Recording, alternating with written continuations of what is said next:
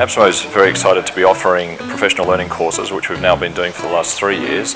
We developed the professional learning courses as we realised that some teachers are finding it challenging to teach problem-solving skills to their students. So the courses are designed to be an interactive workshop where teachers can learn the skills and how to pass them on to their students. That's right. I found that I can see a real link to the classroom and taking the practical experience that we've used today straight into the classroom.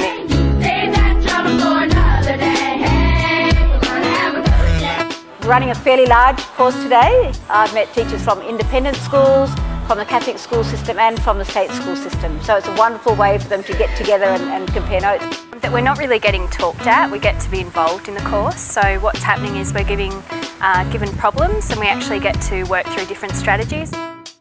They come along and they get to be kids for a day. They are feeling what it's like to be a kid in their class.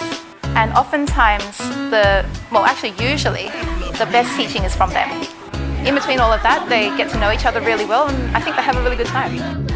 The APSMO Maths Olympiads have now been running for 30 years. They started in 1987. Students up to 14 years of age can benefit from participating in the Olympiad programs.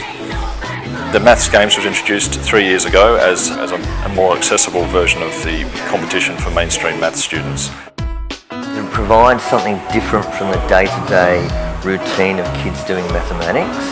But overall the nice thing is I never have a kid that says, hey, I don't want to do it. They saw the Maths Olympiad as just being an elite competition for their bright kids, but some of them are starting to see that it actually can be an approach to teaching mathematics. And if schools are interested in running a course, they can contact us via the website.